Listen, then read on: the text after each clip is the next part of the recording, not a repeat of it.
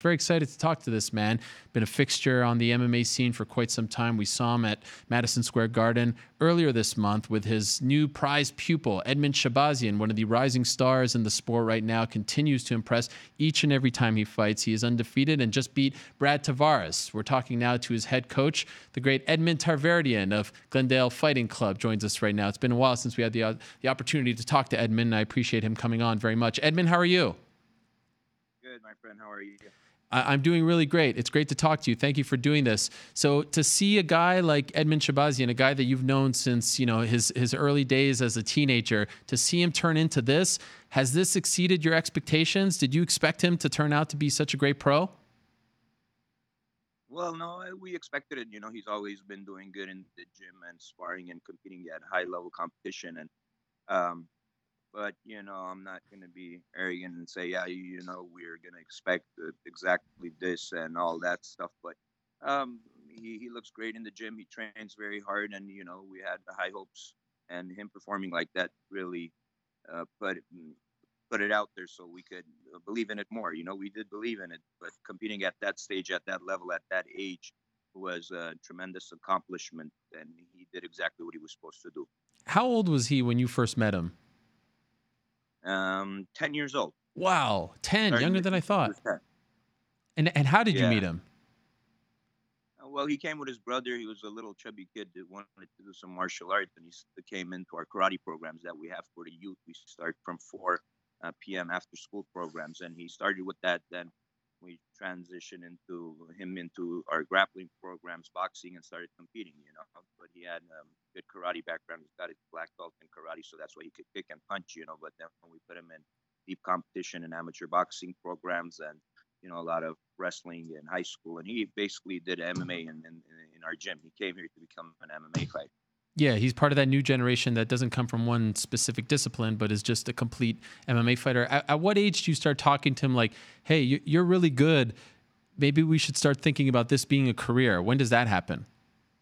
When he was 13 years old. When he was 13, we started. I went on YouTube and I saw a video somebody upload of him that we don't even have that fight of his. He's 13 years old competing up against it's a smoker fight, which is a gym competition for Muay Thai kickboxing, which is nowadays not allowed, so they don't give a winner and a loser. Basically, it's just like a sparring session, but it's actual, it's good for a young at that age to compete. And he was competing against a 25-year-old, and he wins the fight. He does great. You could see me in the corner, and I looked at that. He's only 13 years old going up against a 25-year-old. So a kid at that age that could fight at that level and fight adults and and do what he's supposed to do and listen to everything we tell him in the corner. I was watching it the other day, and I was like, man, this is awesome. And people are starting to recognize him and putting videos out there. But at 13, I knew this kid has it. He has the mental discipline, he has the mental toughness, the work ethics are there. He listens when you speak, so he's a great kid. Honored student. Everything is to be a champion. And his parents were okay with him fighting that early, that young? Oh, they love it. His parents love it, and his dad actually knew my dad for a long time. But his dad, his parents keep it very professional. They've been in my gym probably maybe 2-3 times only watching Edmond, so they trust us 1,000,000%. They come to the fights, of course, but they let us do what we're supposed to do, and the belief is there. I look at it like as my own kid, and father wants me to do that, and we've made an agreement that that's what we're exactly going to do. I met him for the first time prior to this last fight in New York City, and he just has like such a smile. He seems to be a very happy-go-lucky kid, always in a good mood. Does anything bother him? Does anything rattle him? Does he get fazed by any of this, or is he always that way?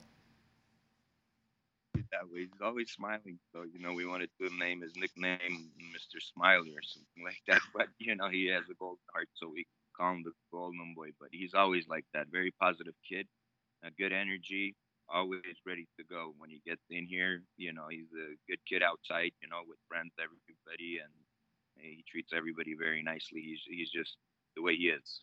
Now, the fun part about his story is now you can go back and look at some of the footage of Ronda training at your gym, and he's in the background. He's a part of it. He saw the entire, rise, and he saw how big of a star. He got a front row seat to all of that. Do you think that has helped him at all? Like, were you talking to him? Were you trying to show him what was going on as it was going on? I know you were so focused on Ronda, but you had other fighters as well. Do you feel like living that experience, everything that she went through, will now help him as he tries to make that same rise?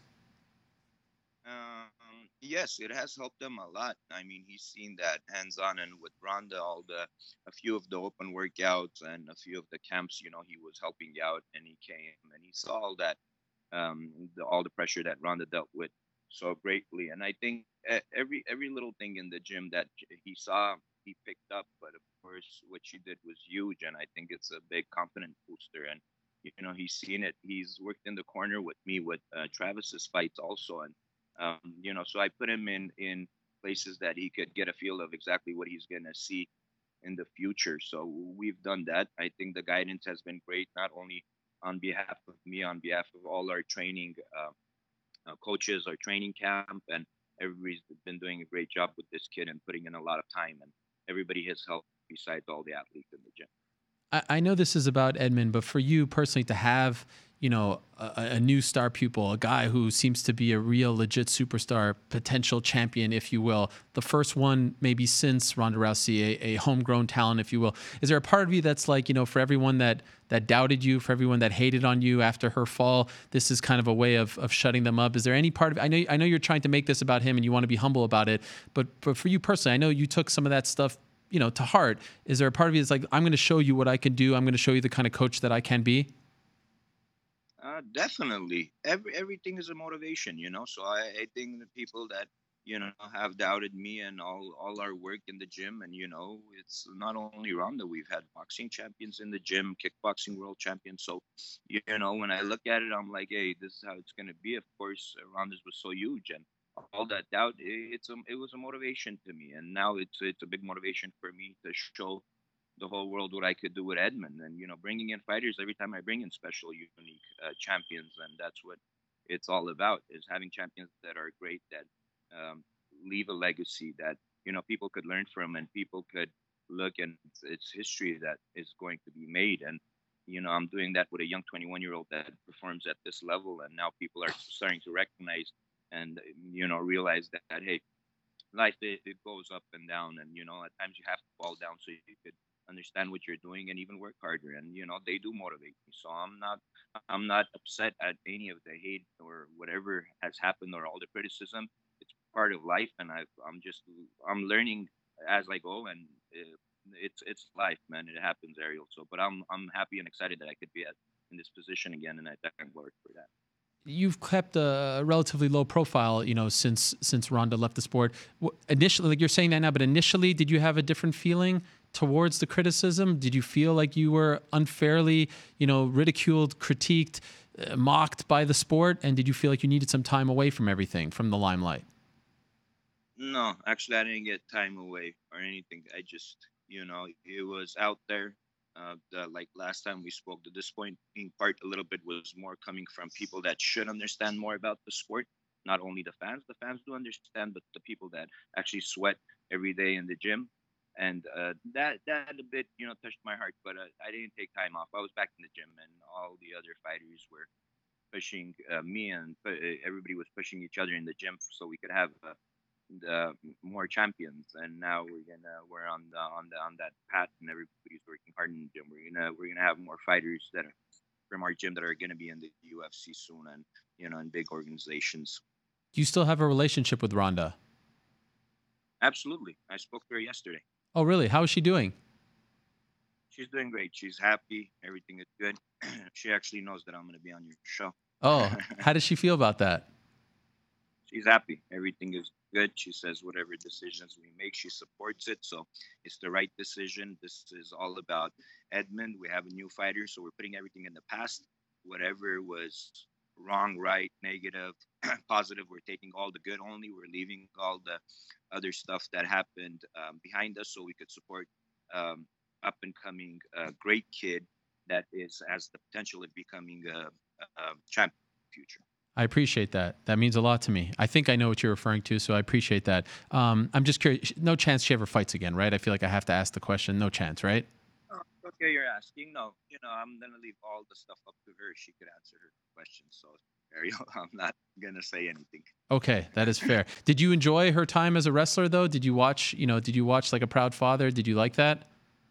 Yeah, yeah. I like it. I like what she's doing with her career. Everything is good, and I took my son and my family actually to watch her wrestle. She's doing great, so she's happy. Really? Okay. I read a story that came out just a couple of days ago with The Athletic, where they said that, written by the great Chuck Mindenhall, that you were like crying. You were so emotional in the cage after the fight against Brad Tavares earlier this month in New York City. Why were you so emotional? Why did you feel that way after Edmond knocked him out? Again, Edmond is like a kid to me. You know, a lot of parents with their children nowadays spend a lot of time, but in living in America, we know that it's school activities, sport activities, this that. Edmond is like my son. You know, he's been in this gym for so long and so many hours being put in here.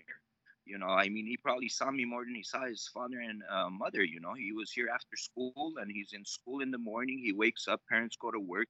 He's in here, you know, working every day, day and night, you know, hard work. And what he did and fought a good fighter, great fighter, you know, a tough fighter like Tavares, and he performed that way. So it really touched my heart. Besides just only the physical and mental investment that we've had with Edmond, you know, it's been a lot of everything. It's been like my son, all the financial everything. You know, I've taken care of so many things. Like that's of course between me and him, but I've done everything like a parent would do for a child. So we've been in so many different competitions throughout the states. Whether it's boxing, I had to put coaches with him. You know, put a big team behind him so he could go and compete when I was busy with Ronda. So we've done so much, and I think he appreciates that so much. And me seeing him perform at that level, it really touched my heart. So I was emotional, and I was so happy for him that he did exactly what we worked on.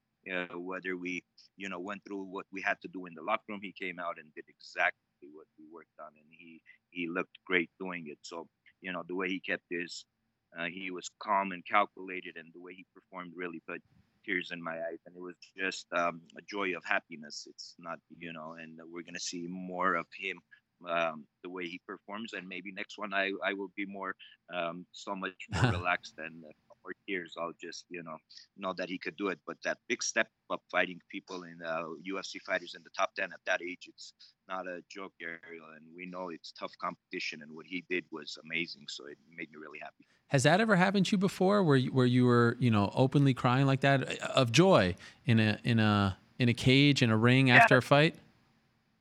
Not in a cage with Ronda's performances. I've been a bit emotional at times. Not in that way, you know. I've had a boxing match that we got dropped for the WBC title. One of my fighters, and we got dropped in the first round. The way I spoke to him, and he came back in the sixth and stopped the fight at the Staples. We fought on there, the Chavez Jr. undercard when he fought for the world title. So we were the co-main event on that, and you know, he put tears in my eyes too. You know, my fighter Ronis, and I've had moments like that. You know, I think it's that the whole camp and how we worked. And you know, before this camp, we had a little before this fight with Tavares fight, Edmond had we went through a few little injuries, and he at 21 years old, he took it so well. And you know, I don't even want to talk about stuff like that, but the kid was he was like, Coach, I'm gonna fight no matter what. And he coming out and performing like that, it's just amazing. You know, he's got heart of a lion. That's why we call him the Golden Boy. He's got the heart of gold. Is he the youngest person that you've been with, like from 10 years old now to being a pro? Have you taken anyone from that young of an age to this point, or is he the first? Yes, the first that we started from 10 years old that wow. At this level. Yeah. That's unbelievable. And to the best of my knowledge, Ronda is his manager? Is she actually negotiating his fights and his contracts and things like that, or is it a whole team of people, including you? It's including me and Ronda do it together, but we've been working with Dana, and he's been great. And you know, me and her deal with the situation, and we're both in the loop with Dana in conversation, and so we do it together. You know, I've done her career, and she respects that. So both of us together, I think, have enough knowledge to guide this kid into the championships and make sure that after his career he will be happy and he could enjoy his life. Is this the only fighter that you guys do this with, or do you have a group of fighters now? we have a group of fighters. All the guys that come out basically from my gym, me and her have an agreement that we should, work together and help these kids grow. Her name, her experience, everything is helpful, and her even talking to these young athletes, before fights, after fights. I think it's a big plus, and we've made history together. And Ronda's always with me, no matter even if I do most of the work. She knows that she's with me, and we're together in this. Does she ever pop into the gym to train with the guys? She's popped in before, yeah. She's popped into the gym, not training so much. She's so busy with all her stuff she's doing, but she does pop in, and she said hello to Edmond, and we had some time together before this fight. Last thing on Ronda, I'm just curious, like 2 weeks ago was the anniversary of the Holly Holm fight, and everyone talks about it, posts things. Do you see that stuff? And if so, how does that feel when you see that? It feels like an eternity ago, but it was just 4 years ago. How do you react when you see that stuff pop up every year around this time? It's done what I think now. We're just working on our new fighter, like I said, Ariel, on Edmond, and everything is in the past. And you live and you learn, and there has been many, many greats that have been defeated. Life continues. She's living very happy. Everything is great, and we're gonna have. We have a kid that she worked with and she's helped. She's been hands-on with, that is gonna continue growing and is gonna put smiles on our faces. It's a wonderful story. Now, he doesn't have his next fight yet, or does he? Maybe. No, next fight is not lined up yet. I asked for a little bit time for him to develop a little bit. His physical. His strength is getting better day by day. He's a kid that is going to be in his prime when he's in, like, not in his prime, but in his peak of his physical ability, like 23. So I need like another 5-6 months of him to develop, and fight by fight, day by day, his performance is changing even in the gym. So I asked for just a little bit time before we take the next one. Of course, I've been offered something already, but that's going to be between me right now, because the fight, I haven't made a decision to say yes. But with the fighters, anything they give me, I'm always going to say yes. It's just about the date, so I'm going to have to decide that. Hopefully we could get in on what we want is end of February or March. I just need just a little bit development time, meaning just he fought 4 times this year, and it hasn't been easy, and a few little injuries here and there. So we just want to make sure he's healthy and he's young, not to rush into anything. Yeah, and it's amazing because this time last year, we saw Brad Tavares fight Israel Adesanya, same venue, Madison Square Garden. Now he's the champion. Is it possible that this time next year, we're talking about Edmen as maybe a title contender? Do you feel like that's possible, or would it be a little too soon? 100% possible. Like, honestly, if you want my honest opinion, yes. I've been humble about everything today, that I'm telling you that we need development time and everything. But if they say that we need to fight Israel in March, I promise you, I'm 100% confident on my fight. We're ready to go. He's ready to go. That I could say.